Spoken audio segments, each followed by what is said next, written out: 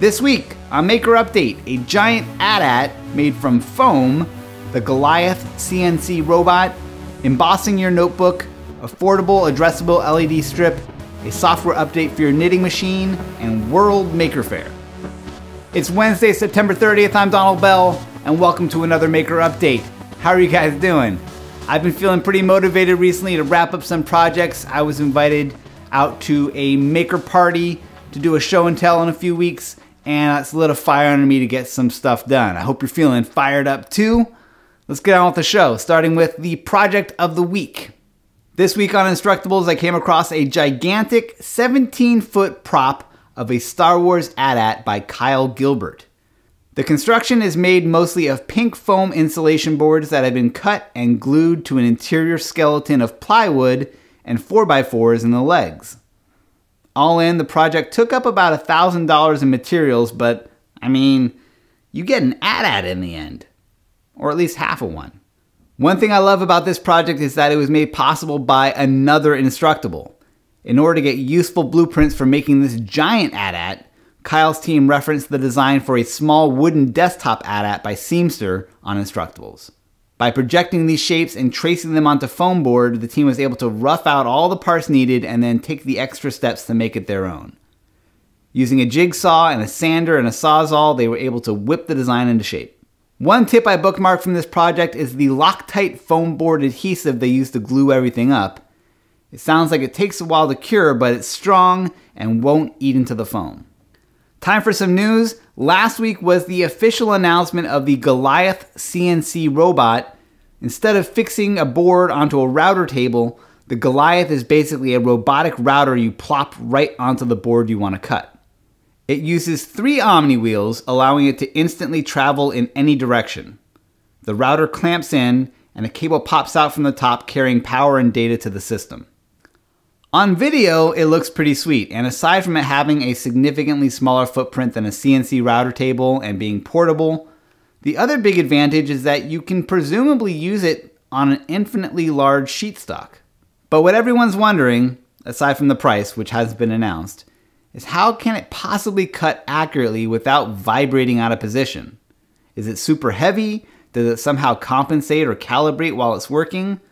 What are the limitations?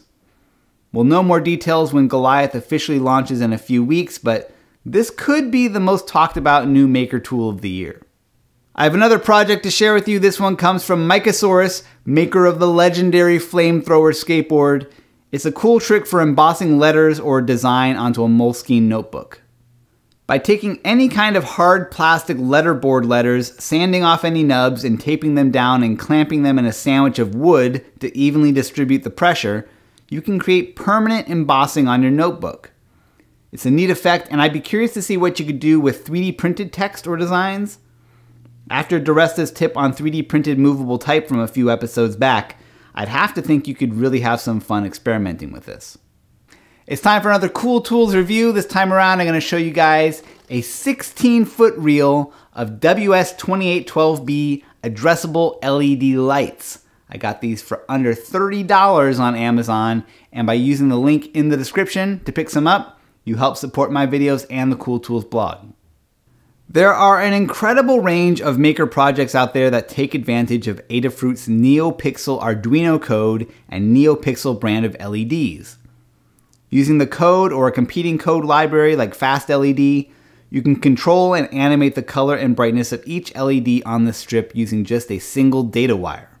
The WS2812B variety of addressable RGB strip is compatible with both NeoPixel and FastLED code. It works with Arduino or Raspberry Pi. They run off 5 volts, though you can get away with 3.3 for short runs, and you can cut it to whatever length you want using the cut lines on the strip. This strip in particular has a black backing and comes with a waterproof casing. Both ends are wired with a 3-pin JST connector. Best of all, with 16 feet of this stuff for under $30, it's an incredible savings over the name brand stuff.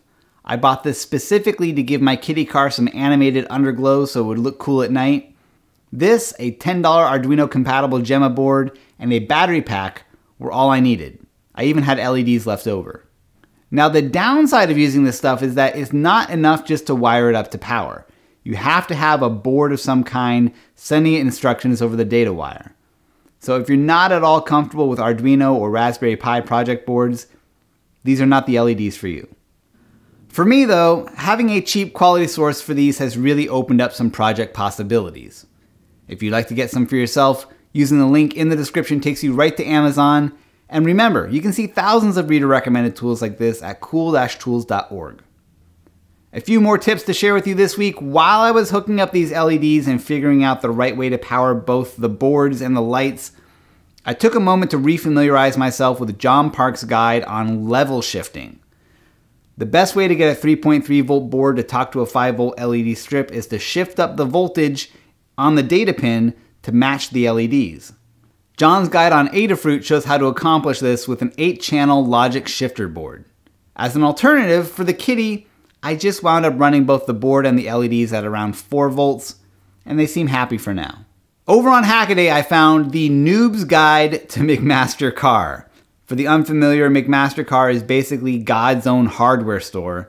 They have everything, but the interface for finding the exact thing you want can be intimidating.